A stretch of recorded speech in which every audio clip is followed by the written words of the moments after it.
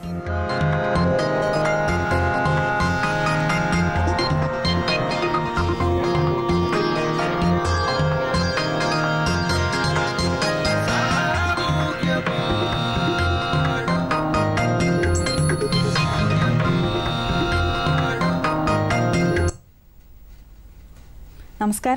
സാമൂഹ്യപാഠത്തിലേക്ക് എല്ലാ പ്രേക്ഷകർക്കും സ്വാഗതം.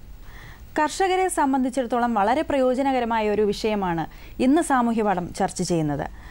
മണ്ണിനെ അറിഞ്ഞുള്ള ഒരു കൃഷിരീതി അവലംബിക്കുന്നതിലൂടെ വളരെ നല്ല വിളവും അതിനോടൊപ്പം തന്നെ മണ്ണിൻ്റെ ആരോഗ്യവും സംരക്ഷിക്കാൻ വേണ്ട മാർഗനിർദ്ദേശങ്ങൾ നൽകുന്ന സോയിൽ ഹെൽത്ത് കാർഡ് സ്കീമിനെ കുറിച്ചാണ് ഇന്ന് നമ്മൾ ചർച്ച ചെയ്യുന്നത്. നമ്മുടെ അതിഥിയായി എത്തിയിരിക്കുന്നത് മണ്ണ് ഗവേഷണ വകുപ്പ് assistant director Shri Sudheesh Kumar K. അദ്ദേഹത്തെ പ്രോഗ്രാമിലേക്ക് സ്വാഗതം ചെയ്യാം. നമസ്കാരം സർ, സാമൂഹ്യപാഠത്തിലേക്ക് സ്വാഗതം. നമസ്കാരം സർ. ഈ കൃഷിരീതി ഇപ്പോൾ നമ്മുടെ നാട്ടിൽ പലതരത്തിലുള്ള വിളകൾ കൃഷി ചെയ്യുന്നുണ്ട്. പക്ഷേ അതിനൊക്കെ തന്നെ ഒരു ശാസ്ത്രീയമായിട്ടുള്ള പരമ്പരാഗതമായിട്ടുള്ള ഒരു രീതി നമ്മൾ അനുവർത്തിച്ച് പോന്നിരുന്നു. അപ്പോൾ എപ്പോഴാണ് ഈ സോയിൽ ഹെൽത്ത് കാർഡിൻ്റെ ഒരു പ്രസക്തിയും അതുപോലെ ഈ സോയിൽ ഹെൽത്ത് കാർഡ് ഉപയോഗിക്കുന്നതിലൂടെ വളരെയധികം നേട്ടങ്ങൾ നമുക്ക് സ്വന്തമാക്കാൻ സാധിക്കും എന്നുള്ളൊരു രീതിയൊക്കെ എപ്പോഴാണ് നിലവിൽ വന്നത്? അതിനെക്കുറിച്ചൊന്ന് പറയാം.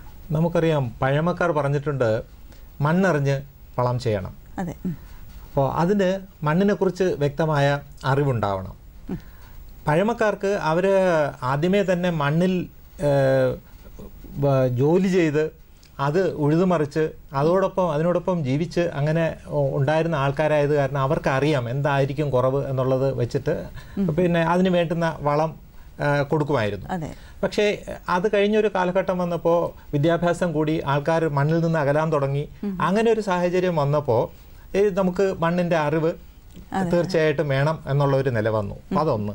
രണ്ടാമത്തെ കാര്യം, ഇപ്പോൾ ഒരു സ്ഥലത്ത് തന്നെ സ്ഥിരമായി കൃഷി ചെയ്യുമ്പോൾ അവിടുത്തെ മണ്ണിന് ശോഷണം വരും, മണ്ണിൻ്റെ പോഷകങ്ങൾക്ക് ശോഷണം വരും. അപ്പോൾ അത് എത്രത്തോളം ശോഷണം വന്നു എന്നറിയണമെങ്കിലും മണ്ണ് പരിശോധിക്കണം. പിന്നെ നമുക്കറിയാം, അടുത്ത കാലത്തായി ഈ പ്രളയം തുടങ്ങിയ പ്രത്യേക പ്രകൃതി ദുരന്തങ്ങൾ വരുമ്പോൾ അതിനനുസരിച്ച് എത്രത്തോളം നമ്മുടെ മണ്ണിന് ശോഷണം സംഭവിച്ചു എന്നത് വ്യക്തമായി അറിയണമെങ്കിൽ തീർച്ചയായിട്ടും ഈ സ്ഥലങ്ങളിലുള്ള മണ്ണ് പരിശോധിച്ച് അതിൻ്റെ ഗുണനിലവാരം നിർണ്ണയിച്ചാൽ മാത്രമേ കഴിയുള്ളൂ. അപ്പോൾ ഇന്നത്തെ കാലത്ത് കൃഷി ലാഭകരമായി ചെയ്യണം എന്നുണ്ടെങ്കിൽ ശരിക്കും നമ്മുടെ മണ്ണിനെ കുറിച്ചുള്ള അറിവുണ്ടാവണം. മണ്ണിനെ നമ്മൾ സ്നേഹിക്കണം, മണ്ണിനെ ഇഷ്ടപ്പെടണം. എന്നാൽ മാത്രമേ ആ മണ്ണിൽ നമുക്ക് എന്ത് കൃഷി ചെയ്യണം, അല്ലെങ്കിൽ ഏത് തരത്തിലുള്ള കൃഷിയാണ് ഒരു മണ്ണിൽ ചെയ്യേണ്ടത് എന്നൊക്കെയുള്ള ഒരു പരിജ്ഞാനം നമുക്ക് ആവശ്യമാണ്, അല്ലേ? ഇപ്പോൾ ഈ 2015 ഈ സോയിൽ ഹെൽത്ത് കാർഡ് നിലവിൽ വന്നു തുടങ്ങിയത്. അതിനുശേഷം ഇപ്പോൾ ഇത്രയധികം വർഷങ്ങളായിരിക്കുന്നു. ഈ ഒരു കാർഡിലൂടെ കൃഷി ചെയ്യുമ്പോഴുണ്ടാകുന്ന നേട്ടങ്ങൾ എന്തൊക്കെയാണ്? ഈ സോയിൽ ഹെൽത്ത് കാർഡ് 2015 ആ പദ്ധതി തുടങ്ങി എന്ന് പറയുമ്പോൾ അതിൻ്റെ പ്രാധാന്യം മനസ്സിലാക്കണമെങ്കിൽ അതിന് മുമ്പുള്ള കാര്യം നമ്മളൊന്ന് ആലോചിക്കണം. നമ്മുടെ പ്രിയപ്പെട്ട കർഷക സുഹൃത്തുക്കൾക്കൊക്കെ അറിയാമായിരിക്കും മുമ്പ് എന്തായിരുന്നു അവസ്ഥ. കർഷകന് ഒരു സ്ഥലത്തെ മണ്ണിൽ എന്തെങ്കിലും ശോഷണം ഉണ്ടെന്ന് തോന്നിയാൽ അവിടുത്തെ സാമ്പിൾ കൊണ്ട് കൊടുക്കുകയും അത് പരിശോധിക്കുകയും അതിനൊരു റിസൾട്ട് കിട്ടുകയും ചെയ്താൽ ആ വിവരം അതോടെ അങ്ങ് തീരുകയാണ്. അപ്പോൾ അത് വീണ്ടും രണ്ടാമതൊരിക്കൽ ഒരു റെഫറൻസിന് വേണ്ടിയിട്ട് അദ്ദേഹത്തിന് ഉപയോഗിക്കാൻ പറ്റുന്നില്ല. അതേസമയം ഈ സോയിൽ ഹെൽത്ത് കാർഡ്, കേന്ദ്ര ഗവൺമെൻറ്റിൻ്റെ സോയിൽ ഹെൽത്ത് കാർഡ് വളരെ ബൃഹത്തായ ഒരു പദ്ധതിയാണ്. അതുകൊണ്ട് വിഭാവനം ചെയ്യുന്നത് 2015 ഫെബ്രുവരി മാസം 19 രാജസ്ഥാനിലാണത് ബഹുമാനപ്പെട്ട പ്രധാനമന്ത്രി ഉദ്ഘാടനം ചെയ്തത്. അത് കൊണ്ട് ഉദ്ദേശിക്കുന്നത് നമ്മുടെ രാജ്യത്തെ മൊത്തം സ്ഥലത്തെ ചെറിയ ചെറിയ ഗ്രിഡുകളായിട്ട് തിരിച്ചിട്ട്, അതായത് ജലസേചന സൗകര്യമുള്ള സ്ഥലങ്ങളെ 2.5 ഹെക്ടർ സ്ഥലം ഒരു യൂണിറ്റായിട്ട് എടുക്കുകയും ജലസേചന സൗകര്യം ഇല്ലാത്ത സ്ഥലം 10 ഹെക്ടർ ഒരു യൂണിറ്റായിട്ട് എടുക്കുകയും ചെയ്തുകൊണ്ട് രാജ്യത്താകമാനമുള്ള ഭൂമി മുഴുവൻ മണ്ണ് സാമ്പിളുകൾ എടുക്കുകയും ഈ സാമ്പിൾ എടുത്ത അപ്പോൾ തന്നെ ഈ സോയിൽ ഹെൽത്ത് കാർഡിൻ്റെ ഒരു പോർട്ടലുണ്ട്, വെബ് പോർട്ടലുണ്ട്. വളരെ ബൃഹത്തായ സൗകര്യങ്ങളുള്ള ഒരു പോർട്ടലാണ്. ആ പോർട്ടലിലേക്ക് ഇതിൻ്റെ ഡീറ്റെയിൽസ് ലോഡ് ചെയ്യുന്നതോടെ അതിനൊരു നമ്പർ കിട്ടുകയും ചെയ്യും. ഈ നമ്പർ ഉൾപ്പെടെ ഈ സാമ്പിള് ലബോറട്ടറിയിൽ പരിശോധനയ്ക്ക് പോവുകയും അവിടുന്ന് ഇതിൻ്റെ ഗുണനിലവാരം നിർണ്ണയിച്ചിട്ട് ആ റിസൾട്ട് വീണ്ടും ഈ വെബ് പോർട്ടലിലേക്ക് ലോഡ് ചെയ്യും. അത് വീണ്ടും പിന്നെ പ്രിൻ്റ് ചെയ്ത് സോയിൽ ഹെൽത്ത് കാർഡ് എന്നുള്ള രീതിയിൽ ഓരോ കർഷകനും ലഭ്യമാക്കുകയാണ് ചെയ്യുന്നത്. അപ്പോൾ ഈ ഒരു സ്ഥലത്തുനിന്ന് സാമ്പിൾ എടുക്കുമ്പോൾ അതിനു ചുറ്റുമുള്ള താമസിക്കുന്ന കർഷകർക്കും ഇതേ ഫലം തന്നെയാണ് കൊടുക്കുന്നത്. ഈ 2.5 ഹെക്ടർ ഉദ്ദേശിക്കുന്ന സ്ഥലത്ത് ഒരു സാമ്പിൾ നമ്മൾ റെപ്രസെൻറ്റേറ്റീവായിട്ട് എടുക്കുന്നു. ആ സാമ്പിളിൻ്റെ റിസൾട്ട് ആ മുഴുവൻ സ്ഥലങ്ങളിലേക്കും ഉള്ള ആൾക്കാർക്ക് കൊടുക്കുന്നു. ഇപ്പോൾ സാർ പറഞ്ഞതുപോലെ ഇപ്പോൾ നമുക്ക് മുൻപില്ലാതിരുന്ന ഒരു സിസ്റ്റമാണ്, അതായത് തുടർന്നും നമുക്ക് ഓരോ രീതിയിലും പരിശോധിക്കുകയാണെങ്കിൽ ഓരോ ഘട്ടത്തിലും ഉണ്ടായിട്ടുള്ള മാറ്റങ്ങൾ ഓരോ കർഷകർക്കും അറിയുന്ന രീതിയിൽ ശേഖരിച്ച് വെക്കാൻ കഴിയുന്ന ഒരു രീതിയിൽ സിസ്റ്റമാറ്റിക് ആയിട്ട് വരുന്ന ഒരു സമ്പ്രദായമാണ്. തീർച്ചയായിട്ടും വളരെ പ്രധാനപ്പെട്ട ഒരു പോയിന്റാണത്. അപ്പോൾ നമ്മുടെ കാലാകാലങ്ങളായി നമ്മുടെ ഭൂമിയിൽ വന്ന മാറ്റങ്ങൾ എന്താണെന്ന് ഇനിയൊരു കാലത്ത് നമുക്ക് പരിശോധിക്കണമെങ്കിൽ പുറകോട്ട് തിരിഞ്ഞു നോക്കാനുള്ള വ്യക്തമായ ഡേറ്റ നമ്മുടെ കയ്യിലുണ്ട്. അപ്പോൾ അതുകൊണ്ട് ഓരോ ഇൻസിഡൻസ്, ഒരു പ്രളയം വന്നാൽ ആ പ്രളയത്തിൽ നമുക്കറിയാം, കഴിഞ്ഞ പ്രളയം വന്നപ്പോൾ താഴ്ന്ന പ്രദേശങ്ങളിൽ, കുട്ടനാട് തുടങ്ങിയ പ്രദേശങ്ങളിലെല്ലാം നല്ല വിളവ് ലഭിച്ചു. അതേസമയം ഉയർന്ന പ്രദേശങ്ങളിലെ മണ്ണിന് ഒരുപാട് ശോഷണം വന്നു. മറ്റു പല കാരണങ്ങളും ഇതിൻ്റെ കൂട്ടത്തിലുണ്ടെങ്കിലും പൊതുവായിട്ട് അങ്ങനെ നമുക്ക് പറയാം. അപ്പോൾ ഇത് എത്രത്തോളം വ്യത്യാസം ഓരോരോ സ്ഥലങ്ങളിലും വന്നു എന്നറിയണമെങ്കിൽ നമുക്കൊരു ബാക്ക്ഗ്രൗണ്ട് ഇൻഫർമേഷൻ ഉണ്ടാവണം.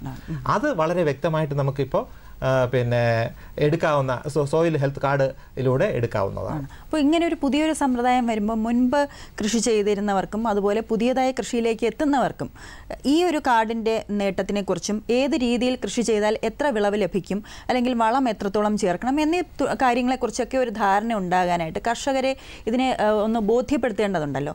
അത് എത്രത്തോളം ശ്രമകരമായിരിക്കും?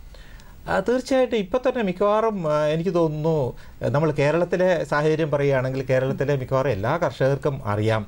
പിന്നെ ഓരോരോ ഈ സോയിൽ ഹെൽത്ത് കാർഡിന് വേണ്ടി മണ്ണ് സാമ്പിൾ ശേഖരിക്കുന്നത് തന്നെ എല്ലാ ആൾക്കാരുടെയും പാർട്ടിസിപ്പേഷനോട് കൂടെയാണ്.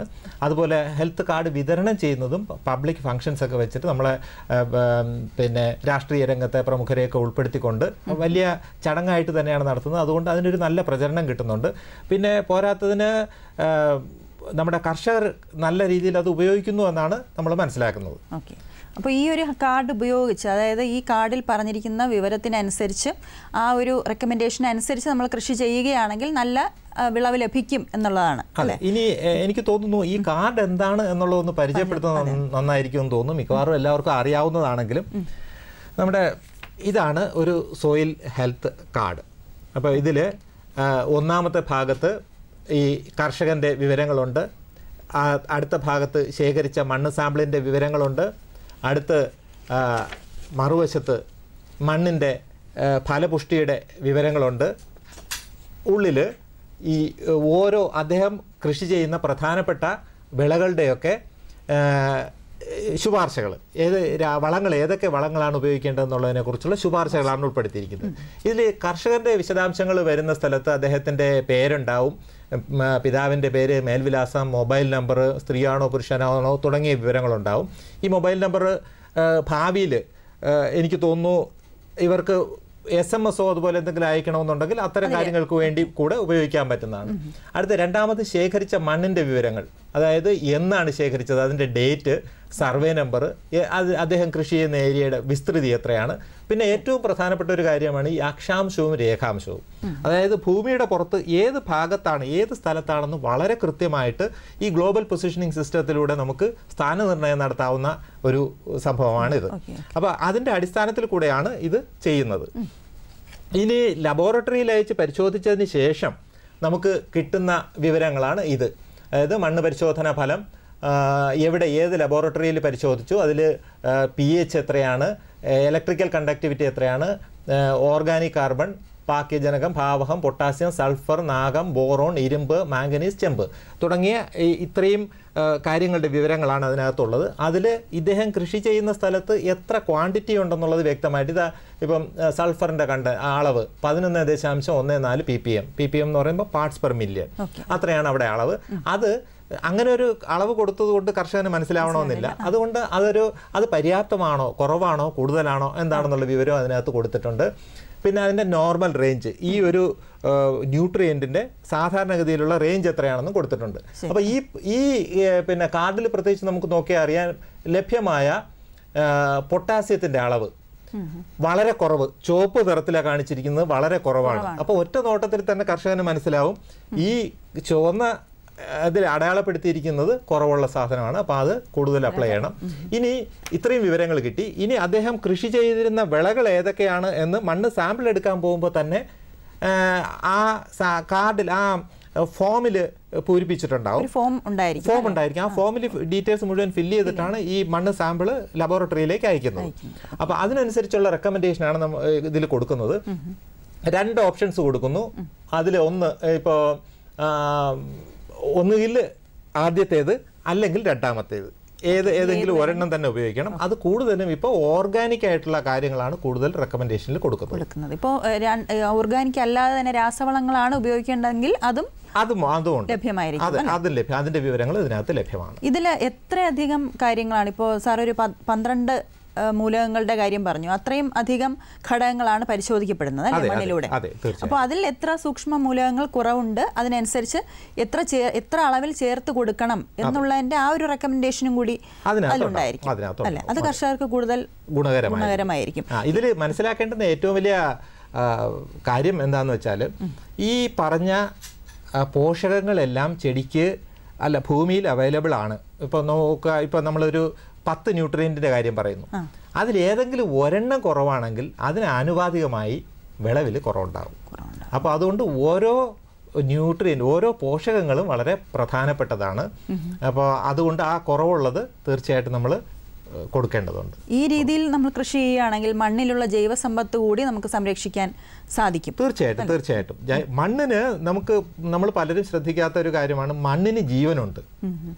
മണ്ണിൽ പിന്നെ കോടിക്കണക്കിന് സൂക്ഷ്മജീവികളുടെ ആവാസ കേന്ദ്രമാണ് ഭൂമി. അതുപോലെ മണ്ണിര പോലെയും അതുപോലെ ഒത്തിരി പിന്നെ ജീവികൾ മണ്ണിൽ ജീവിക്കുന്നുണ്ട്.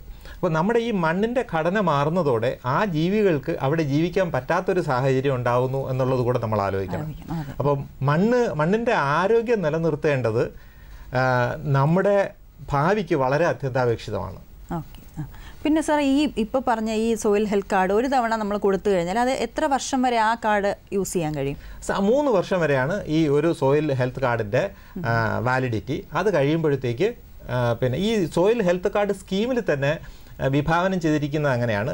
ഈ ഇന്ത്യയുടെ 1/3 ഭാഗത്തെ സ്ഥലങ്ങൾ ആദ്യത്തെ വർഷവും ആദ്യത്തെ സൈക്കിളിലും, പിന്നെ വീണ്ടും 1/3 ഭാഗം അടുത്ത വർഷവും, അടുത്ത 1/3 ഭാഗം അടുത്ത വർഷവും ഇതുപോലെ മണ്ണ് പരിശോധിക്കുകയും ആദ്യം ചെയ്ത ഏരിയയിൽ 4ാമത്തെ വർഷം വരികയും ചെയ്യുക. അങ്ങനെ ഒരു കണ്ടിന്യൂസ് ആയിട്ടുള്ള ഒരു സൈക്ലിക് ആയിട്ടുള്ള ഒരു പ്രോസസ്സായിട്ടാണ് ഇത് വിഭാവനം ചെയ്തിരിക്കുന്നത്.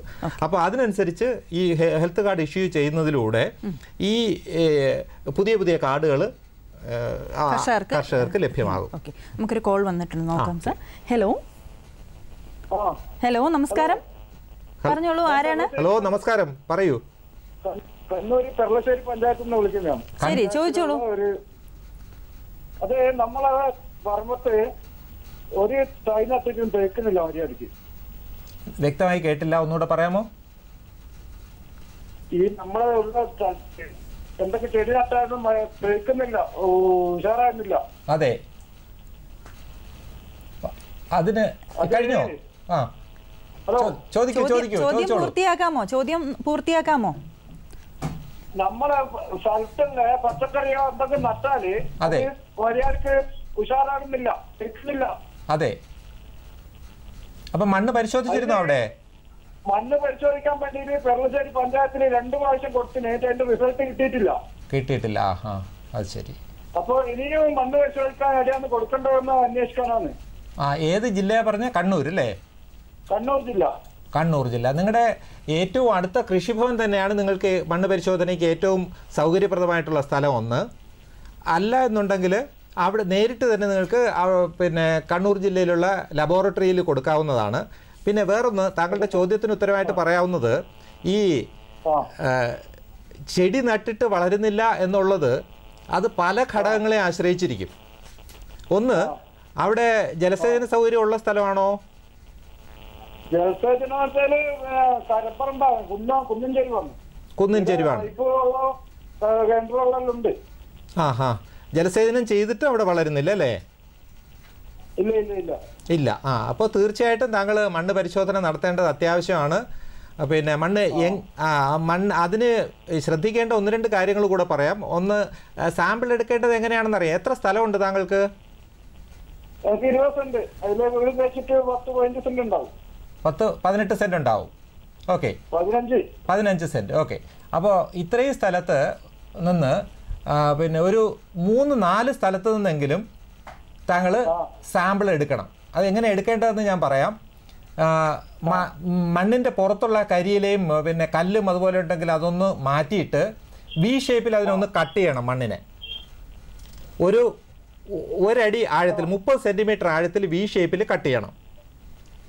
എന്നിട്ട് ആ കട്ട് ചെയ്തതിൻ്റെ സൈഡിൽ നിന്ന് 1 ഇഞ്ച് കനത്തിൽ മണ്ണ് ചുരണ്ടിയെടുത്തിട്ട് ആ മണ്ണ് ഈ 3-4 സ്ഥലത്തു നിന്ന് എടുത്ത മണ്ണുകളെല്ലാം കൂടെ ഒരു സ്ഥലത്ത് കൊണ്ടുവന്ന് മിക്സ് ചെയ്ത് അതിലെ കട്ടയും കല്ലും വേരും ഉണ്ടെങ്കിൽ അതൊക്കെ മാറ്റിയതിന് ശേഷം ഒരു ക്ലീൻ ആയിട്ടുള്ള ഒരു പ്രതലത്തിലിട്ടിട്ട് അതിനെ പിന്നെ ഒന്ന് നിരത്തിയിട്ട് 4ആയിട്ട് ഭാഗിച്ചിട്ട് അതിൻ്റെ ഓപ്പോസിറ്റ് സൈഡിലുള്ള മണ്ണ് കളയുക, വീണ്ടും ബാക്കി മിക്സ് ചെയ്യുക.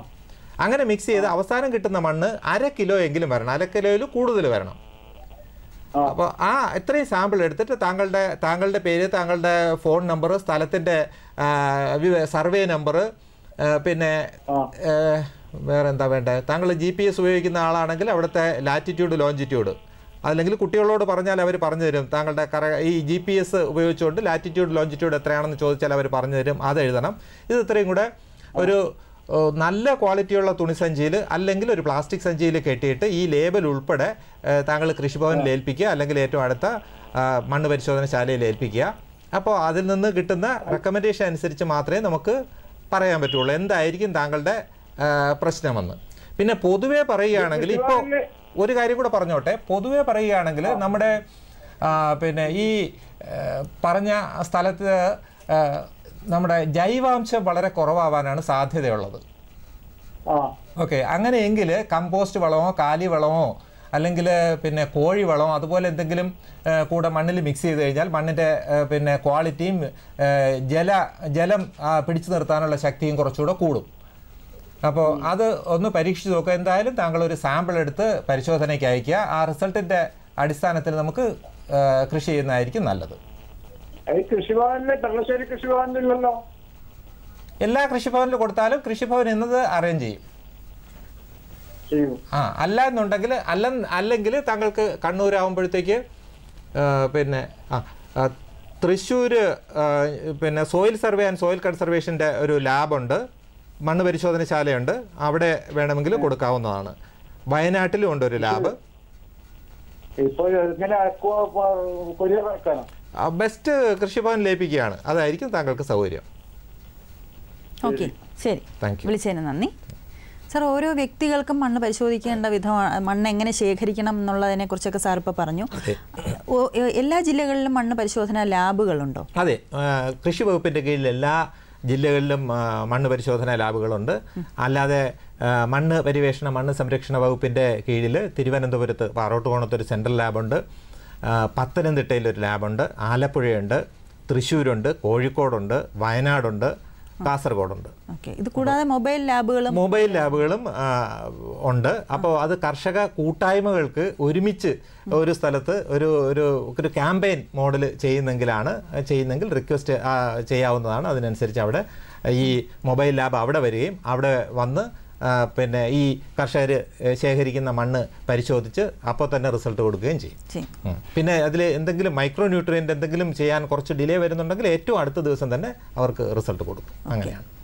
ഈ സോയിൽ ഹെൽത്ത് കാർഡ് കിട്ടണമെങ്കിൽ സ്ഥലം എത്ര വിസ്തൃതമായിരിക്കണം, അല്ലെങ്കിൽ സ്ഥലത്തിന്റെ വിസ്തൃതി അതിനൊരു ഘടകമായിട്ട് വരുന്നുണ്ടോ? അല്ല, അങ്ങനെ നിബന്ധനകളില്ല. സോയിൽ ഹെൽത്ത് കാർഡിന് ഈ ജലസേചന സൗകര്യം ഉള്ളതാണെങ്കിൽ 2.5 ഹെക്ടറിന് ഒരു സാമ്പിൾ എടുക്കുക, അല്ലാത്ത സ്ഥലമാണെങ്കിൽ 10 ഹെക്ടറിന് ഒരു സാമ്പിൾ എടുക്കുക എന്നുള്ളതാണ് ആ സ്കീം കൊണ്ട് ഉദ്ദേശിക്കുന്നത്. സോയിൽ ഹെൽത്ത് കാർഡ് കിട്ടിയിട്ടില്ലാത്തവർ ഇനിയും ആവശ്യമായിട്ടുള്ളവർ എന്താണ് ചെയ്യേണ്ടത്? അവർക്ക് കൃഷിഭവനിൽ ഇത് സാമ്പിൾ എടുത്ത് കൊടുക്കാം. പിന്നെ അല്ലെങ്കിൽ മണ്ണ് പരിവേഷണ മണ്ണ് സംരക്ഷണ വകുപ്പിൻ്റെ ലാബുകളിലേക്ക് സാമ്പിൾ കൊടുക്കാം. അവിടുന്ന് ഇത് പരിശോധന നടത്തി റിസൾട്ടും ഹെൽത്ത് കാർഡും കൊടുക്കുന്നുണ്ട്. അപ്പോൾ ഈ കാർഡ് നമ്മൾ നിലവിൽ വന്നിട്ട് കുറച്ച് വർഷങ്ങളായിരിക്കുന്നു. നമുക്ക് ഇതിലേക്ക് വരാം ഒരു കോളിന് ശേഷം. ഹലോ, നമസ്കാരം. പറഞ്ഞോളൂ, ആരാണ്? കാസർഗോഡ് ജില്ലയിലെ മടിക്കൈ ജില്ലയിൽ പെട്ടത് രാജീവ് എന്നത്. ഓക്കെ, ചോദിച്ചോളൂ. രാജീവ് അല്ലേ? ഓക്കെ, ചോദിച്ചോ. ഈ സോയിൽ ഹെൽത്ത് കാർഡ് എന്ന് വെച്ചിട്ട് TV-യിൽ ഒരു സാമൂഹിക പണം പരിപാടിയില്ലേ, അതെ, അത് നമുക്ക്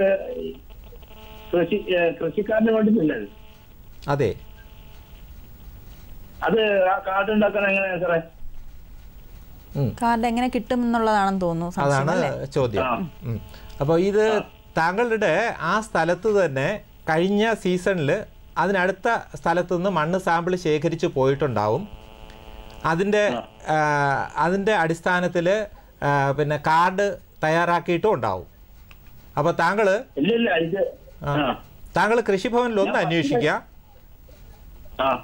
ആ പഞ്ചായത്തിൽ എത്രത്തോളം ഏരിയയിൽ ഈ ഇത് ചെയ്തു, പിന്നെ എത്ര പേർക്ക് സാമ്പിൾ ഇത് പിന്നെ സോയിൽ ഹെൽത്ത് കാർഡ് കൊടുത്തിട്ടുണ്ടെന്ന് അന്വേഷിച്ചാൽ തീർച്ചയായിട്ടും താങ്കൾക്ക് അവിടുന്ന് കാർഡ് ലഭ്യമാവും. ഓക്കെ, ശരി, വിളിച്ചതിന് നന്ദി.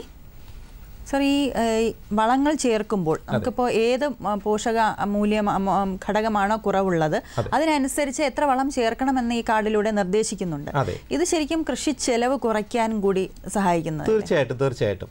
സാധാരണഗതിയിൽ കർഷകർ ചെയ്യുന്നത്, ഈ നല്ല കർഷകരുടെ സ്ഥിരമായിട്ട് കൃഷി ചെയ്യുന്ന നല്ല കർഷകരെ കുറിച്ചല്ല ഞാൻ പറയുന്നത്, അല്ലാതെ ഈ ആബ്സെന്റി ഫാമേഴ്സ് എന്നൊക്കെ നമ്മൾ പറയുന്ന രീതിയിലുള്ള കർഷകർ ചെയ്യുന്നത്, വിജ്ഞാനം ആ മേഖലയിൽ വിജ്ഞാനമില്ലാതെ വരുന്ന കൃഷി ചെയ്യുന്ന ഇറങ്ങുന്നവർ ഈ രാസവളം വിൽക്കുന്ന കടയിൽ പോയിട്ട് എനിക്ക് ഇത്ര സെന്റ് സ്ഥലമുണ്ട്, ഞാൻ ഇന്ന കൃഷിയാണ് ചെയ്യുന്നത്, അതിന് വേണ്ടുന്നുള്ള വളം തരണം എന്ന രീതിയിൽ സംസാരിക്കും. അതിനനുസരിച്ച വളമായിരിക്കും അവർ ഉപയോഗിക്കുന്നത്. വളം കൂടുതൽ ചേർക്കുന്നതിനനുസരിച്ച് കൂടുതൽ വിളവ് കിട്ടും എന്ന ധാരണയുള്ളവരുമുണ്ട്. അങ്ങനെയുള്ളവരുമുണ്ട്. വളരെ കറക്റ്റാണ്, താങ്കൾ പറഞ്ഞത് വളരെ കറക്റ്റാണ്. അങ്ങനെയുള്ള ധാരണ ഉള്ളവരുമുണ്ട്. പക്ഷേ വളം കൂടുതൽ ചേർക്കുന്നത് കൊണ്ട് ഈ കൂടുതൽ ചേർക്കുന്ന വളത്തിന് ആനുപാതികമായിട്ടുള്ള വിളവ് കൂടുതൽ ഒരിക്കലും ഉണ്ടാവണമെന്നില്ല. അത് മാത്രമല്ല, ഒരു ബാലൻസ്ഡ് ആയിട്ടുള്ള ന്യൂട്രിയൻ്റ് ആണ് കൊടുക്കേണ്ടത്. ഇപ്പം nitrogen, phosphorus, potassium, micro nutrients ഇതെല്ലാം ബാലൻസ്ഡ് ആയിട്ട് മണ്ണിൽ ലഭ്യമാണെങ്കിൽ മാത്രമേ നമ്മൾ പ്രതീക്ഷിക്കുന്ന അല്ലെങ്കിൽ നമുക്ക് ടാർഗറ്റ് ചെയ്യാവുന്ന ഒരു പിന്നെ വിളവ് ലഭിക്കുകയുള്ളൂ. അത് മാത്രമല്ല, അത് ലാഭകരമാവുകയും വേണം. പിന്നെ താങ്കൾ ചോദിച്ചതിൽ വളരെ പ്രസക്തമായ ഒരു കാര്യമുള്ളത്, ഈ അടുത്ത കാലത്ത് കേരള കാർഷിക സർവകലാശാല നടത്തിയ ഒരു പഠനത്തിൽ നിന്ന് വ്യക്തമാവുന്നത്, കേരളത്തിലെ മണ്ണിൽ പൊതുവെ ഫോസ്ഫറസിൻ്റെ അളവ് വളരെ കൂടുതലാണ്. അതൊരു പ്രധാന മൂലകമാണ്, അതിൻ്റെ അളവ് വളരെ കൂടുതലാണ്. അപ്പോൾ കർഷകർ പലപ്പോഴും ഉപയോഗിക്കുന്നത് കോംപ്ലക്സ് ഫെർട്ടിലൈസേഴ്സ് ആയിരിക്കും. അതായത് 3 മൂലകങ്ങൾ ചേർന്ന 17-17-17എന്നോ 18-18-18എന്നോ ഒക്കെ ഉൾപ്പെടെയുള്ള വളങ്ങളായിരിക്കും ഉപയോഗിക്കുന്നത്. ആ പ്രൊപ്പോർഷനിൽ വരുന്ന NPK വളങ്ങളെന്ന് പൊതുവെ പറയുന്നത്. അപ്പോൾ അങ്ങനെയുള്ള വളങ്ങൾ ഉപയോഗിക്കുമ്പോൾ ആവശ്യമില്ലാത്ത ഫോസ്ഫറസ് കൂടെ നമ്മൾ വില കൊടുത്ത് വാങ്ങി കൊണ്ടിട്ട് മണ്ണിനെ നശിപ്പിക്കുന്നു. അപ്പോൾ അത് തീർച്ചയായിട്ടും ഈ ഇത്തരം ശാസ്ത്രീയമായ മണ്ണ് പഠനത്തിലൂടെ കാർഡ് ലഭ്യമാക്കി ആ ശാസ്ത്രീയത ഉൾക്കൊള്ളുന്നതോടെ ഇത്തരം തെറ്റായ പ്രവണത നമുക്ക് ഒഴിവാക്കാൻ കഴിയും. കൃഷിക്കാരന് ആവശ്യമില്ലാത്ത ചെലവും ഒഴിവാക്കാൻ കഴിയും. മാത്രമല്ല, ഈ ജൈവരീതി മാത്രമായിട്ട് ജൈവരീതി മാത്രം അനുവർത്തിക്കുന്ന കൃഷിക്കാരുണ്ട്. അപ്പോൾ അവർക്ക് ജൈവ രീതിയിലുള്ള വളം ലഭ്യമാക്കുന്നതിനും അതുപോലെ ആവശ്യമില്ലാതെ തന്നെ നമുക്ക് ഈ കീടങ്ങളെ തുരത്താനുള്ള ഇൻസെക്ടിസൈഡൊക്കെ യൂസ് ചെയ്യുന്നതും വളരെയധികം കുറയ്ക്കാൻ സാധിക്കും. തീർച്ചയായിട്ടും അത് വളരെ പ്രധാനപ്പെട്ട ഒരു കാര്യമാണ്. അതായത് നൈട്രജൻ ചേർന്ന വളങ്ങൾ, പ്രത്യേകിച്ച് യൂറിയ പോലുള്ള വളങ്ങൾ ഏത് വിളയ്ക്ക് കൊടുത്താലും വളരെ പെട്ടെന്ന് തന്നെ അതിൻ്റെ വളർച്ച കൂടും. വളർച്ച ത്വരിതപ്പെടുന്നതോടെ അതിനകത്തുള്ള നമ്മുടെ പ്രോട്ടീൻ കണ്ടൻറ്റ് കൂടും. അപ്പോൾ സാധാരണഗതിയിൽ ഈ പിന്നെ ഇതിൻ്റെ നീരൂറ്റി കുടിക്കുന്ന കീടങ്ങൾക്ക് അത് ഏറ്റവും സഹായകരമായിട്ടുള്ള ഒരു സാഹചര്യമായിരിക്കും ഉണ്ടാക്കുന്നത്. അപ്പോൾ വളം ആവശ്യത്തിൽ കൂടുതൽ വളം ചേർക്കുന്നതിലൂടെ നമ്മൾ നമ്മുടെ കീടങ്ങളെ ക്ഷണിച്ചു വരുത്തുന്നത് കൂടെ ആവാം ഒരു പരിധി വരെ. പിന്നെ മണ്ണിന്റെ ഘടനയും അതിനനുസരിച്ച് കുറേയധികം മാറ്റങ്ങൾ വരുന്നുണ്ട്. അതെ, മണ്ണിന്റെ ഘടനയിൽ വ്യത്യാസം വരും. പിന്നെ ചുരുക്കം പറഞ്ഞാൽ ഈ അടുത്ത കാലത്ത് നമ്മുടെ മണ്ണിന് വന്നിട്ടുള്ള വലിയൊരു മൂല്യശോഷണം എന്ന് വെച്ചാൽ, എൻ്റെ ചെറുപ്പകാലത്തൊക്കെ അറിയാം, കൃഷി നടക്കുമ്പോൾ ആദ്യം ചേർക്കുന്നത് ഓർഗാനിക് വളങ്ങളാണ്. അതായത് ചാണകം, പിന്നെ പച്ചിലവളത്തിനൊക്കെ വളരെ കൂടുതൽ പ്രാധാന്യം കൊടുത്തിരുന്നു ആ സമയത്ത്. പ്രത്യേകിച്ച് നെൽകൃഷി നടത്തുന്നതിന് മുമ്പ് പച്ചിലവളം ചേർത്തതിന് ശേഷം മാത്രമേ ബാക്കി ഉഴുതുമറിക്കുന്നതൊക്കെ ചെയ്യത്തുള്ളൂ. അപ്പോൾ ആ സാഹചര്യത്തിൽ നിന്നും ഇപ്പോൾ പച്ചിലവളങ്ങൾ കിട്ടാനില്ല. അത്രയും അത് പിന്നെ കൂലി കൂടിയത് കാരണം അത് ലാഭകരവും അല്ല. അങ്ങനെ സൗകര്യപൂർവ്വം നമ്മൾ ഈ ജൈവവളങ്ങളുടെ അളവ് കുറയ്ക്കുന്നു. അപ്പോൾ നമ്മുടെ കാർഷിക സർവകലാശാലയുടെ ശുപാർശ നോക്കിക്കഴിഞ്ഞാൽ അറിയാം, പിന്നെ ഓർഗാനിക് വളങ്ങൾ ഇത്ര ഇടണം, അതിന് പുറമെയാണ് ഇനോർഗാനിക് ആയിട്ടുള്ള വളങ്ങൾ ഇടുന്നതിനെക്കുറിച്ച് പറയുന്നത്. അപ്പോൾ ഈ ഓർഗാനിക്കിൻ്റെ പാർട്ട് നമ്മൾ സൗകര്യപൂർവ്വം അങ്ങ് മറക്കുന്നു, അല്ലെങ്കിൽ ഒഴിവാക്കുന്നു. അതാണ് ഒരു പരിധിവരെ മണ്ണിൻ്റെ ഘടനയിലും പോഷക ലഭ്യതയിലുമൊക്കെ വളരെ മോശമായ ഒരു അവസ്ഥയിലേക്ക് കൊണ്ടെത്തിക്കാൻ കാരണമായത്. ഈ ഒരു കാർഡിൻ്റെ വരവോടുകൂടി ഈ ഒരു കാർഡിൽ പറഞ്ഞിരിക്കുന്ന ശുപാർശയ്ക്ക് അനുസരിച്ചുള്ള വളപ്രയോഗത്തിന് ശേഷം അതിൻ്റെ ഒരു റിസൾട്ട് അതെങ്ങനെയാണ് വിലയിരുത്തുന്നത്? അത് വളരെ പ്രധാനപ്പെട്ട ഒരു കാര്യമാണ്. ഇപ്പോൾ 2 സൈക്കിളിലായിട്ടാണ് ഈ സോയിൽ ഹെൽത്ത് കാർഡിൻ്റെ ഇതുവരെയുള്ള സ്കീം നടപ്പിലാക്കിയിരുന്നത്. ഇനി 3ാമത്തെ സ്റ്റേജിൽ, അതായത് ഇപ്പോൾ മണ്ണിനെക്കുറിച്ച്, മണ്ണിൻ്റെ പൊതുവായി രാജ്യത്തെ മണ്ണിൻ്റെ പോഷക ലഭ്യതയെക്കുറിച്ച് അറിവായ ഒരു സമയത്ത് ഈ പോഷകങ്ങൾ കുറവുള്ള, അതായത് പ്രശ്നങ്ങളുള്ള മണ്ണ് ഏതെല്ലാം സ്ഥലത്താണെന്നുള്ളത് ഐഡൻറ്റിഫൈ ചെയ്തിട്ട് ആ സ്ഥലങ്ങളിൽ കൂടുതൽ കോൺസെൻട്രേറ്റ് ചെയ്യുക എന്നുള്ള രീതിയിലാണ് 3rd ഫേസ് എന്ന് പറയുന്ന ഈ ഫേസ് ഇപ്പോൾ ചെയ്യുന്നത്. അതിന് നടപ്പിലാക്കുന്നത് ഒന്ന്. സർ, നമുക്ക് അതിലേക്ക് വരാം. ഒരു കോൾ വെയിറ്റിംഗ് നോക്കാം. ഹലോ. ഹലോ, നമസ്കാരം. സാമൂഹ്യപാഠത്തിലേക്ക് സ്വാഗതം. പറഞ്ഞോളൂ. നമസ്കാരം, പറയൂ. ഹലോ, ഇത് അജ്മലാണ്. ഓക്കെ, ചോദിച്ചോളൂ. പറയൂ അജ്മൽ. എവിടുന്നാ വിളിക്കുന്നത്? കണ്ണൂർ ജില്ല. കണ്ണൂർ തന്നെ. ഓക്കെ. കണ്ണൂരിലുള്ള ആൾക്കാർ വളരെ പിന്നെ ഊർജ്ജസ്വലരായ കർഷകരാണെന്ന് തോന്നുന്നു. വളരെ സന്തോഷം. പറയൂ. എനിക്ക് കുറച്ച് കൃഷിയാണുള്ളത്, പിന്നെ പച്ചക്കറിയാണ്. അപ്പൊ നമ്മൾ ഇവിടേക്ക് ചെമ്മണ്ണ് കൂടുതലാണല്ലോ കണ്ണൂർ ജില്ലയിൽ. അതെ. അപ്പൊ നമ്മൾ ഈ പച്ചക്കറിയൊക്കെ ചെയ്താലും വിളവ് കുറവ് തന്നെയാണ്. അപ്പൊ നമുക്കൊരു കീടങ്ങളുണ്ട്. അപ്പൊ നമ്മൾ ചൂടോമോണസൊക്കെ ഉപയോഗിച്ചാലും കീടങ്ങളെല്ലാം കുറവൊന്നും കാണുന്നില്ല. അതെ. അപ്പൊ അതെന്തുകൊണ്ടാണ് പിന്നെ കുറിച്ചൊന്നും അറിയാൻ അടുത്ത കാലത്ത് കണക്കായിട്ടുള്ള ഒരു കൃഷി രീതിയെ കുറിച്ച് അങ്ങനെയൊക്കെ അറിയാം. അടുത്ത കാലത്ത് മണ്ണ് പരിശോധന നടത്തിയിരുന്നോ? ഇല്ല, നടത്തിയിട്ടില്ല. നടത്തണം. അത് അത്യാവശ്യമാണ്. അതിന് പറ്റിയ സീസണാണ് ഇപ്പോൾ. അതായത് ഒന്ന് വിളവെടുപ്പ് കഴിഞ്ഞ പച്ചക്കറി ഇപ്പോൾ കൃഷി ചെയ്യുന്നുണ്ടോ? ഇപ്പോൾ പച്ചക്കറി കുറച്ച് കൃഷി 10-20 അത്രയേ ഉള്ളൂ. അതെ. അപ്പോൾ ഇപ്പോൾ തീർച്ചയായിട്ടും നേരത്തെ ഞാൻ പറഞ്ഞിരുന്നു എങ്ങനെയാണ് മണ്ണ് സാമ്പിൾ എടുക്കേണ്ടതെന്നതിനെ കുറിച്ച് വിശദമാക്കിയിരുന്നു. അപ്പോൾ വളരെ ശാസ്ത്രീയമായ രീതിയിൽ അത് മണ്ണ് സാമ്പിൾ ശേഖരിക്കുക, അത് ഒന്ന് പരിശോധിക്കുക, അതിനനുസരിച്ച് വളപ്രയോഗം നടത്തുക. ഓക്കെ. അത് വളരെ അത്യാവശ്യമുള്ളൊരു ഒരു കാര്യമാണ്. പിന്നെ മണ്ണിന്റെ അസിഡിറ്റി കുറിച്ച് പറഞ്ഞല്ലോ, അപ്പോൾ അത് എല്ലാവർക്കും പോസിബിൾ ആയിട്ട് കിട്ടാൻ സാധ്യതയുണ്ടോ? മിക്കവാറും എല്ലാ പഞ്ചായത്തുകളിലും കൊടുത്തു കഴിഞ്ഞതാണ്. താങ്കളുടെ പഞ്ചായത്തിൽ കൃഷിഭവനിലൊന്ന് അന്വേഷിക്കുക. ഓക്കെ. കിട്ടിയിട്ടുണ്ടോ ഇല്ലയോ എന്നുള്ളത്, അവിടെ ആയിട്ടുണ്ടോ ഇല്ലയോ എന്ന് അറിയാം. അല്ലെങ്കിൽ താങ്കളെ പോലുള്ള ആൾക്കാർക്ക് വേണ്ടി കേരള പിന്നെ സർക്കാരിൻ്റെ മുൻകൈയോടെ ഒരു ചെറിയ മൊബൈൽ ആപ്ലിക്കേഷൻ ഡെവലപ്പ് ചെയ്തിട്ടുണ്ട്. ഞാൻ അതിനെക്കുറിച്ച് പറയാം. ഇപ്പോൾ തന്നെ വിശദമാക്കാമോ? അതോ നമുക്ക് ഈ കോളിന് ശേഷം അതിനെക്കുറിച്ച് സംസാരിക്കാൻ ശ്രദ്ധിച്ചിരുന്നുള്ളൂ. ഓക്കെ, എല്ലാം വിളിച്ചതിന് നന്ദി. സാർ, ഒരു മൊബൈൽ ആപ്പ് ഉണ്ടല്ലോ. അതിന് മുമ്പ് നമ്മൾ നേരത്തെ സംസാരിച്ചുകൊണ്ടിരുന്ന ഒന്ന് കണ്ടിന്യൂ ചെയ്യാം. 3rd സൈക്കിളിൽ ഇപ്പോൾ ഈ സോയിൽ ഹെൽത്ത് കാർഡിൻ്റെ സ്കീമിൻ്റെ ഭാഗമായിട്ട് ചെയ്യുന്നത്, ഇപ്പോൾ ഓരോ ഡെവലപ്മെൻറ്റ് ബ്ലോക്ക് ഒരു യൂണിറ്റായിട്ട് എടുത്തിട്ട് അതിൽ മണ്ണിൻ്റെ പോഷകങ്ങളിൽ ഏറ്റവും കുറവുള്ള സ്ഥലങ്ങൾ ഐഡൻറ്റിഫൈ ചെയ്തിട്ട് അങ്ങനെയുള്ള വില്ലേജുകളെ എടുത്തിട്ട് ആ സ്ഥലത്തുള്ള എല്ലാ കർഷകരുടെയും പ്ലോട്ടിൽ നിന്ന് മണ്ണ് സാമ്പിൾ എടുക്കുകയും അത് പരിശോധിച്ചുകൊണ്ട് അതിന് അനുസൃതമായിട്ടുള്ള വളപ്രയോഗ ശുപാർശ കൊടുക്കുകയും എന്നിട്ട് ഈ വില്ലേജുകളിൽ തന്നെ ഡെമോൺസ്ട്രേഷൻ പ്ലോട്ട് എന്ന രീതിയിൽ, അതായത് പ്രദർശന തോട്ടം എന്ന രീതിയിൽ തോട്ടങ്ങൾ ഉണ്ടാക്കാൻ ഉള്ള സാമ്പത്തിക സഹായവും മറ്റ് സഹായങ്ങളും സൗകര്യങ്ങളും ചെയ്തു കൊടുക്കുകയും ഇത് അതായത് ഈ പരിപാടി നടപ്പിലാക്കാത്ത വില്ലേജിലുള്ള മറ്റ് കർഷകർക്കും കൂടെ വന്ന് കാണാനും അത് മനസ്സിലാക്കാനുമുള്ള സൗകര്യം ഒരുക്കുകയാണ് ഈ 3ാമത്തെ ഫേസിൽ പ്രധാനമായിട്ടും ചെയ്യുന്നത്. അപ്പോൾ ഈ ഒരു 4-5 പ്രദർശന തോട്ടങ്ങളുണ്ടാവും ഒരു വില്ലേജിൽ. പിന്നെ ഒരു വർഷം ഒരു കർഷക മേളയും നടത്തും. ഈ മേള നടത്തുന്നതിലൂടെ ആ ബ്ലോക്കിലുള്ള കൂടുതൽ കർഷകരുമായിട്ട് ഇൻറ്ററാക്ട് ചെയ്യാനും അവർക്ക് ഈ അനുഭവങ്ങൾ ഷെയർ ചെയ്യാനും ഒക്കെ വളരെ ഉപകാരപ്രദമായിരിക്കും എന്ന രീതിയിലാണ്. അതായത് ഈ നേരത്തെ ശേഖരിച്ച മണ്ണ് സാമ്പിളുകൾ ശേഖരിച്ച് നടത്തിയ പഠനങ്ങളുടെ ഒരു തുടർ പ്രക്രിയ എന്നുള്ള രീതിയിലാണ് ഇത് ചെയ്യുന്നത്. അതിൻ്റെ ആപ്ലിക്കേഷൻ സൈഡിലേക്കാണ് ഇപ്പോൾ ചെയ്തുകൊണ്ടിരിക്കുന്നത്. അതിൻ്റെ ഒരു ഭാഗം തന്നെയാണ് ഈ മണ്ണ് എന്ന് പറയുന്ന ഒരു മൊബൈൽ ആപ്പ് വരുന്നത്. അതെ അതെ അതെ. അത് നമ്മളിപ്പോൾ നമുക്കറിയാം കേരളത്തിലെ മുഴുവൻ സ്ഥലങ്ങളിലെയും മണ്ണ് പരിശോധിച്ചു, അതിൻ്റെ റിസൾട്ട് നമ്മുടെ കയ്യിലുണ്ട്. അപ്പോൾ ഇത് ഇപ്പോൾ നമുക്കറിയാം നമ്മുടെ സുഹൃത്തുക്കൾക്ക് കൂടുതൽ ആൾക്കാർക്കും പറയാനുള്ളത് അവർക്ക് കാർഡ് കിട്ടിയിട്ടില്ല, എങ്ങനെയാണ് കാർഡ് കിട്ടുന്നതെന്നുള്ളതാണ് അവർക്കറിയേണ്ടത്. അപ്പോൾ ഈ കാർഡിന് ഉപയോഗിക്കുന്നത് പോലെയോ അതിനേക്കാൾ എളുപ്പത്തിലോ ഉപയോഗിക്കാവുന്ന രീതിയിൽ വളരെ സിമ്പിളായിട്ടുള്ള വളരെ ലളിതമായിട്ടുള്ള ഒരു മൊബൈൽ ആപ്ലിക്കേഷൻ കേരള സംസ്ഥാന മണ്ണ് പരിവേഷണ മണ്ണ് സംരക്ഷണ വകുപ്പ് ഡെവലപ്പ് ചെയ്തിട്ടുണ്ട്. ഇതിന് സഹായിച്ചത് ഞങ്ങളുടെ Indian institute of information technology and management Kerala എന്ന് പറഞ്ഞിട്ട് നമ്മുടെ ടെക്നോ പാർക്കിലുള്ള സംസ്ഥാന സർക്കാരിൻ്റെ തന്നെ ഒരു സ്ഥാപനമാണ്. അപ്പോൾ ഇതിൽ ചെയ്യുന്നതെന്ന് പറഞ്ഞാൽ ഈ മണ്ണ് എന്ന ഒരു ആപ്പ് നമ്മുടെ ഗൂഗിൾ പ്ലേ സ്റ്റോറിൽ നിന്ന് ഡൗൺലോഡ് ചെയ്യുക, ഇൻസ്റ്റാൾ ചെയ്യുക. അത്രയും ചെയ്യുന്നതോടെ നമ്മുടെ മൊബൈൽ ഫോൺ ഈ വിവരങ്ങൾ നൽകുന്നതിന് തയ്യാറായി കഴിഞ്ഞു. വളരെ എളുപ്പത്തിൽ ഉപയോഗിക്കാൻ കഴിയുന്ന ഒരു മൊബൈൽ ആപ്ലിക്കേഷൻ അല്ലേ? അതെ.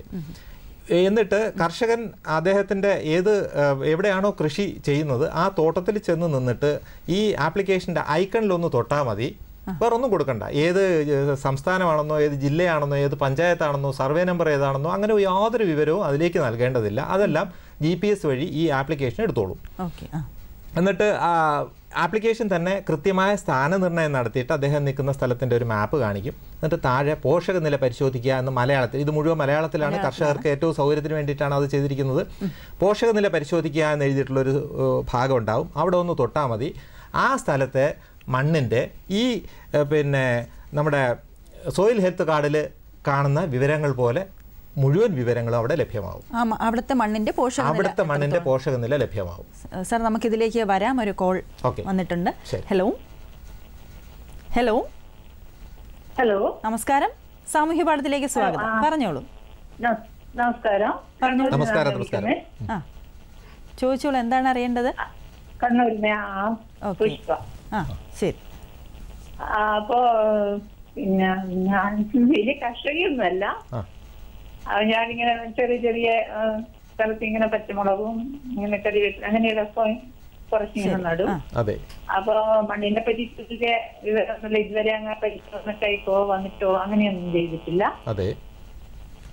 അപ്പോ അതിന് നമ്മളെ ചാണകപ്പൊടിയും പിന്നെ പുളിച്ച കഞ്ഞിവെള്ളം അങ്ങനെ കുറച്ച് സംഭവങ്ങളെല്ലാം ആയിട്ട് ഇങ്ങനെ ചെയ്യും. അപ്പോ മണ്ണിന് എന്നാ ചെയ്യണ്ടേ അങ്ങനത്തെ ഒരു വിവരമൊന്നുമില്ല. അപ്പൊ ഈ മണ്ണ് എല്ലാം കുറച്ച് ഉഷാറൊക്കെ ആയി വരുമ്പോക്കെ ഇലകളെല്ലാം ഇങ്ങനെ ചുരുണ്ട് ഇങ്ങനെ എല്ലാം ഇങ്ങോട്ട് നശിച്ചു പോവുകയും സംഭവങ്ങൾ മണ്ണിന്റെ പ്രശ്നമാണോ രോഗങ്ങളാണെന്നോ പറയാൻ പറ്റില്ല അല്ലേ? അതെ. ആ മണ്ണിനെ പറ്റിക്ക് ഇതുവരെ ഞങ്ങളെ അങ്ങനെ പരിശോധന എന്തെങ്കിലും വരുമോ അങ്ങനെ പറയാനൊന്നും ചെയ്ത് കേട്ടിട്ടില്ല. എന്താണ് ചെയ്യേണ്ടതെന്നുള്ളതാണ്. വീടിന് ചുറ്റും ഒരു കുറച്ച് സ്ഥലം, ഒരു 10 സെന്റ് വീടിനും അങ്ങനെ പറ്റുന്ന മാതിരി എന്തെങ്കിലും കുറച്ച് ആഗ്രഹമുണ്ട്. ഓക്കെ. അപ്പോൾ താങ്കൾക്കും കൂടെ ഉപയോഗപ്രദമാകുന്ന രീതിയിലുള്ള ഒരു മൊബൈൽ ആപ്ലിക്കേഷനെ കുറിച്ചാണ് പറയുന്നത്. താങ്കൾ മൊബൈൽ ആപ്ലിക്കേഷൻ അങ്ങനെ ഉപയോഗിക്കാറില്ലെങ്കിൽ കൊച്ചു കുട്ടികൾ, വീട്ടിൽ ചെറിയ കുട്ടികളുണ്ടാവും, അവരോട് പറഞ്ഞാലും അവർ ഒരു ആൻഡ്രോയിഡ് ഫോണിൽ ഒരു സ്മാർട്ട് ഫോണാണ് ആവശ്യമായിട്ടുള്ളത്. അതെ. ഒരു വളരെ ബേസിക് ആയിട്ടുള്ള സാധാരണമായിട്ടുള്ള ഒരു ആൻഡ്രോയിഡ് ഫോൺ മതി. അതിൽ ഇൻസ്റ്റാൾ ചെയ്തു തരും. അതിലൂടെ താങ്കൾക്ക് താങ്കളുടെ സ്ഥലത്തിൻ്റെ മണ്ണിലെ പോഷക ലഭ്യതയെക്കുറിച്ചും അത്യാവശ്യം വേണ്ടുന്ന വിവരങ്ങളെക്കുറിച്ചും എല്ലാം അറിയാൻ കഴിയും. അപ്പൊ അങ്ങനെ പോകാൻ ഒക്കെ കുറച്ച് ബുദ്ധിമുട്ടാണ്. അപ്പൊ ഇതിനാരെങ്കിലും ആശ്രയിച്ചിട്ട് ചെയ്യേണ്ട? ആരെ ആശ്രയിക്കണ്ട. വീട്ടിലുള്ള ചെറിയ കുട്ടികളുണ്ടല്ലോ, ഒരു രണ്ടാം സ്റ്റാൻഡേർഡിൽ പഠിക്കുന്ന കുട്ടിയോട് പറഞ്ഞാൽ പോലും ഇപ്പോ ഇത്തരം കാര്യങ്ങൾ ചെയ്തു തരും. Mobile application. അതുകൊണ്ട് താങ്കൾ ഒരിടത്തും പോകണ്ട, മണ്ണ് സാമ്പിൾ കളക്ട് ചെയ്യണ്ട, ശേഖരിക്കേണ്ട, അത് ലാബിൽ കൊടുക്കണ്ട. വീട്ടിലിരുന്നുകൊണ്ട് തന്നെ താങ്കളുടെ പുരയിടത്തിൽ പോയി നിന്നുകൊണ്ട് തന്നെ താങ്കൾക്ക് അതിന്റെ വിവരങ്ങൾ മുഴുവനും അറിയാൻ പറ്റും. ഗൂഗിൾ പ്ലേ സ്റ്റോറിൽ നിന്ന് മണ്ണ് എന്ന ഒരു മൊബൈൽ ആപ്ലിക്കേഷനാണ് ഡൗൺലോഡ് ചെയ്യേണ്ടത്. അപ്പൊ അല്ല, ഒരു സംശയം ചോദിക്കട്ടെ. അപ്പൊ ഞങ്ങൾക്ക് ഇതുമായിട്ട് ബന്ധപ്പെട്ടതല്ല. അപ്പൊ ഈ ഇല ചുരുണ്ട് മണ്ണ് ഇങ്ങനെ ഊറ്റിക്കുടിക്കുന്ന പ്രാണി, അതിനെന്തെങ്കിലും പരിഹാരം സാറിന് പറഞ്ഞുതരാൻ പറ്റുമോ? അത് നേരിട്ട് കാണാതെ പരിഹാരം പറഞ്ഞാൽ അത് എത്രത്തോളം ഫലപ്രദമാവുമെന്ന് എനിക്ക് അറിയില്ല. പൂവെല്ലാം ഇട്ട് ഇങ്ങനെ വരുമ്പോ ഇതിങ്ങനെ ചുരുണ്ട് ഇങ്ങനെ പെട്ടെന്ന് ഇലയൊക്കെ ചുരുണ്ട് ഇങ്ങനെ പോകുക. അത് ഇല ചുരുട്ടി പുഴു ആവാം, അല്ലെങ്കിൽ അതുമായി ബന്ധപ്പെട്ട വേറെ രോഗങ്ങൾ എന്തെങ്കിലും ആവാം. അപ്പോൾ ഞാൻ ഇവിടെ ഇരുന്നുകൊണ്ട് എന്തെങ്കിലും പറഞ്ഞു കഴിഞ്ഞാൽ അത് ശരിയാവണമെന്നില്ല.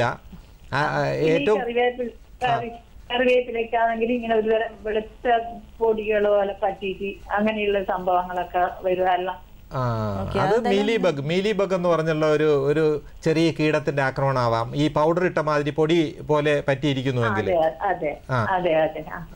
അതിന് അപ്പൊ കൃഷിയോടുള്ളൊരു താല്പര്യം ഇപ്പൊ കുറഞ്ഞു വരും.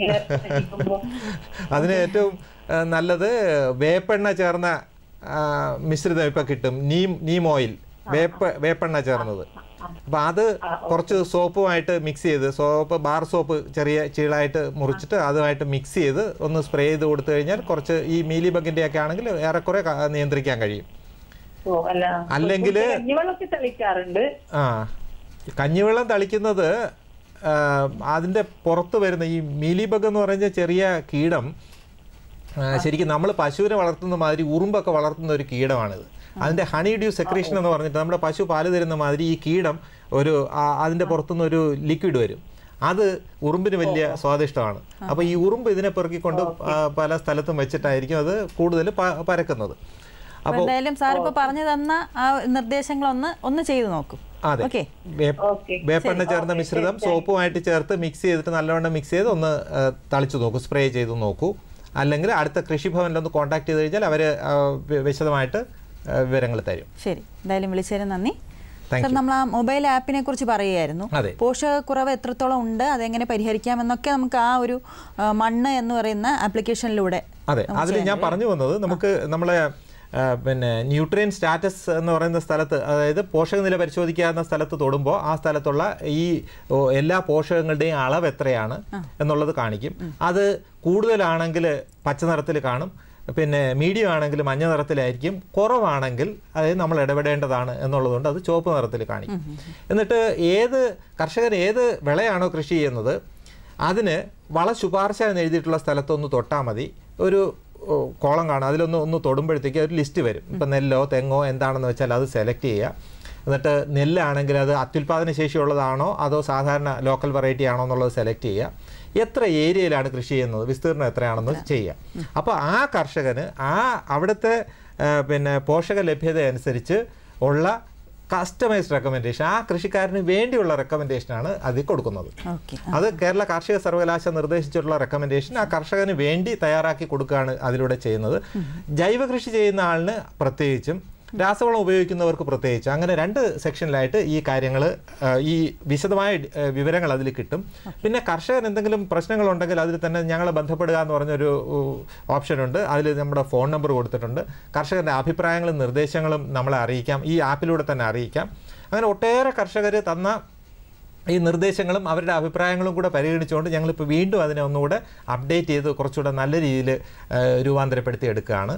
അപ്പോൾ അത് ഈ നമ്മുടെ കർഷക സുഹൃത്തുക്കളൊക്കെ അത് നോക്കിയിട്ട് അവരുടെ നിർദ്ദേശം തരികയാണെങ്കിൽ തീർച്ചയായിട്ടും കർഷകർക്ക് തന്നെ ഏറ്റവും പ്രയോജനപ്രദമായ രീതിയിലേക്ക് ഈ ഒരു ആപ്ലിക്കേഷൻ നമുക്ക് കൊണ്ടുവരാൻ സാധിക്കും. മാത്രമല്ല പുതിയ മാറ്റങ്ങൾ, ഇപ്പോൾ പുതിയ കൃഷി രീതി അവലംബിക്കുന്നവരുണ്ട്. അപ്പോൾ അവർക്ക് വേണ്ടിയിട്ടുള്ള നിർദ്ദേശങ്ങളും ഒക്കെ ഈ ആപ്ലിക്കേഷനിൽ തൽക്കാലം നമുക്ക് ഇത് മാത്രമാണെന്ന് വെച്ചാൽ പോഷക ലഭ്യത, അതിന് വേണ്ടുന്ന വള ശുപാർശ, അതായത് കാർഷിക സർവകലാശാല നൽകുന്ന ശുപാർശ, അത് കസ്റ്റമൈസ് ചെയ്ത് അവരുടെ സൗകര്യത്തിന് കൊടുക്കുന്നു.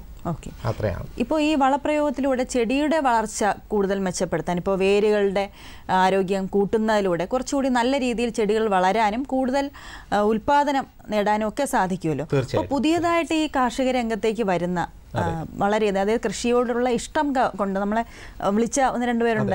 അപ്പോൾ അത്തരത്തിൽ കൃഷിയോടുള്ള ഇഷ്ടം കൊണ്ട് ഈ ഒരു മേഖലയിലേക്ക് കാർഷിക രംഗത്തേക്ക് വരുന്നവരുണ്ടല്ലോ. അപ്പോൾ അവർക്ക് വേണ്ടിയിട്ട് എന്തൊക്കെ നമുക്കിപ്പോൾ ഈ ഒരു സോയിൽ ഹെൽത്ത് കാർഡ് കിട്ടാൻ ഒക്കെ എന്തൊക്കെ ചെയ്യണമെന്നൊന്ന് പറയാമോ സർ? ഒന്ന്, സോയിൽ ഹെൽത്ത് കാർഡ് നമുക്കിപ്പോൾ ഏറ്റവും പ്രായോഗികമായിട്ട് ഞാൻ പറഞ്ഞു, പുതിയ ആൾക്കാർ സാങ്കേതിക വിദ്യയിൽ അതിവിദഗ്ധരായിരിക്കും. അവർക്ക് നമ്മളൊന്നും പറഞ്ഞു കൊടുക്കേണ്ട കാര്യമില്ല. അപ്പോൾ ആ ഒരു ആൾക്കാരെ കൂടെ ഉദ്ദേശിച്ചിട്ടാണ് ഇത്തരം ഒരു സാങ്കേതിക വിദ്യ നമ്മൾ ഇതിൽ ഉൾപ്പെടുത്തിയത്. അവർക്ക് തീർച്ചയായിട്ടും ഇത്തരം ഈ ആപ്ലിക്കേഷൻ ഉപയോഗിക്കാം. അതിലൂടെ മണ്ണും ആയിട്ട് ബന്ധപ്പെട്ട കാര്യങ്ങളൊക്കെ അതിൽ നിന്ന് ലഭ്യമാവും. പിന്നെ വെബ് പോർട്ടലും നിലവിലുണ്ടല്ലേ? അതെ. അതിലൂടെ അങ്ങനെ അദ്ദേഹത്തിൻ്റെ സ്വന്തം കൃഷിയിടത്തിന് വേണ്ടുന്ന വിവരങ്ങളെല്ലാം അതിലൂടെ എടുക്കാം. വെബ് പോർട്ടലിൻ്റെ കാര്യം നേരത്തെ നമ്മളിവിടെ സൂചിപ്പിച്ചു. സോയിൽ ഹെൽത്ത് കാർഡിൻ്റെ വെബ് പോർട്ടലിൽ സാമ്പിൾ എടുക്കുന്ന സമയം മുതൽ തന്നെ അത് മോണിറ്റേർഡ് ആണ്. ഈ വിവരങ്ങൾ അതിൽ ഉൾപ്പെടുത്തുന്നുണ്ട്. ഈ ഓരോ ഹെൽത്ത് കാർഡ് കിട്ടിയിട്ടില്ലാത്ത ആൾക്കാർ അവരുടെ പേരിൽ അവരുടെ സ്ഥലത്ത് സാമ്പിൾ എടുത്തുവെങ്കിൽ തീർച്ചയായിട്ടും വെബ്സൈറ്റിൽ ഈ ഹെൽത്ത് കാർഡ് പോർട്ടലിൽ ഈ ഹെൽത്ത് കാർഡ് തന്നെ അവൈലബിൾ ആണ്. അപ്പോൾ അത് ഡൗൺലോഡ് ചെയ്തെടുക്കാം. പിന്നെ വില്ലേജ് അടിസ്ഥാനത്തിലുള്ള വിവരങ്ങൾ അതിൽ ലഭ്യമാണ്, താലൂക്ക് അടിസ്ഥാനത്തിലുള്ള വിവരങ്ങൾ ലഭ്യമാണ്. അപ്പോൾ അങ്ങനെ ഈ ഇതിൽ റിസർച്ച് ചെയ്യാൻ താല്പര്യമുള്ളവർക്ക് പോലും ഇത്തരം വിവരങ്ങൾ ഈ പോർട്ടലിൽ നിന്ന് ലഭ്യമാണ്. അപ്പോൾ മണ്ണിനെ സ്നേഹിച്ചുകൊണ്ടുള്ള കൃഷിരീതി അവലംബിക്കുന്ന ആർക്കും ഈ സോയിൽ ഹെൽത്ത് കാർഡിൻ്റെ സേവനം പ്രയോജനപ്പെടുത്തിക്കൊണ്ട് കൂടുതൽ ഉൽപ്പാദനം ഉണ്ടാക്കാനായിട്ട് സാധിക്കും. അതേക്കുറിച്ചാണ് ഇന്ന് നമ്മൾ സാമൂഹ്യപാഠത്തിൽ ചർച്ച ചെയ്യുന്നത്. ഈ വിവരങ്ങൾ നമുക്ക് പങ്കുവച്ച സാറിന് വളരെയധികം നന്ദി. ഇന്നത്തെ സാമൂഹ്യപാഠം പൂർണ്ണമാകുന്നു. നമസ്കാരം. Thank you very much.